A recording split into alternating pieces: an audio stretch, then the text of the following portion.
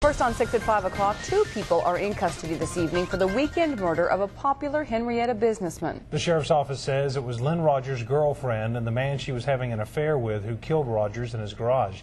News on 6 reporter Dan Bewley says Henryetta is a community grieving and in shock.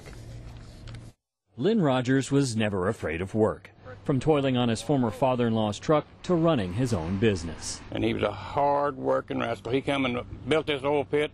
This was a blank piece of property when he bought it 14, 15 years ago. Carl, Dickie, and Rodgers remained close, even after Rodgers divorced Dickie's daughter.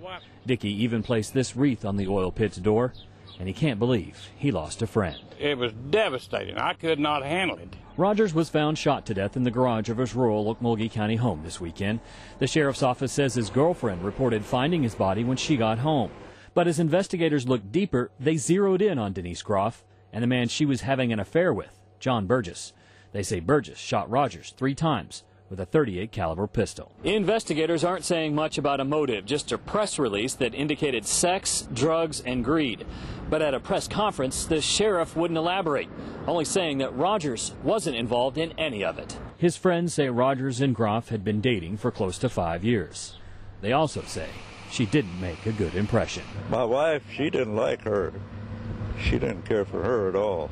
And you? I tolerated her. Everybody I talked to that knew her said that said she could have a dark side. Dickie believes, regardless of his opinion of her, Groff couldn't have planned the shooting and feels her friend may have been the mastermind. The lady was not smart enough to pull off anything like this anyway. And I don't care if she knows what I said. Investigators did recover a large sum of money taken from Rodgers' home.